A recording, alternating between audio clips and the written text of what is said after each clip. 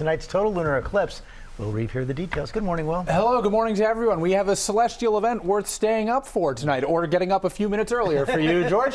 It's a blood moon, total lunar eclipse. The full event begins just before midnight tonight on the East Coast. It'll end around dawn tomorrow. And here's the big stuff. Just after 1 a.m. Eastern time, the partial lunar eclipse will begin. That means part of the moon will appear to be missing, that classic crescent C shape, but stay awake and keep looking up, because from around 2:30 a.m. Eastern for an hour or so, we get the total lunar eclipse. Earth gets between the moon and the sun. It lines up just right so that it blocks out all of the light heading from the sun toward the moon and casting a shadow over it. And we all recall the solar eclipse just about a year ago, not just because of all the excitement, but also because of all the precautions we had to take to stare at the sun, those special protective glasses we all had to wear.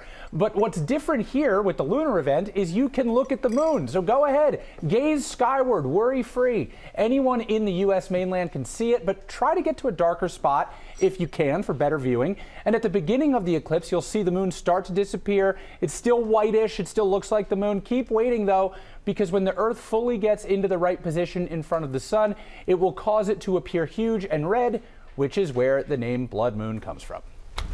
Whew, thank you. There you go. Thank you. I don't even need to set an alarm. Yeah, you just wake up with the moon. George is already up. You got it. I don't wonder if he even sleeps.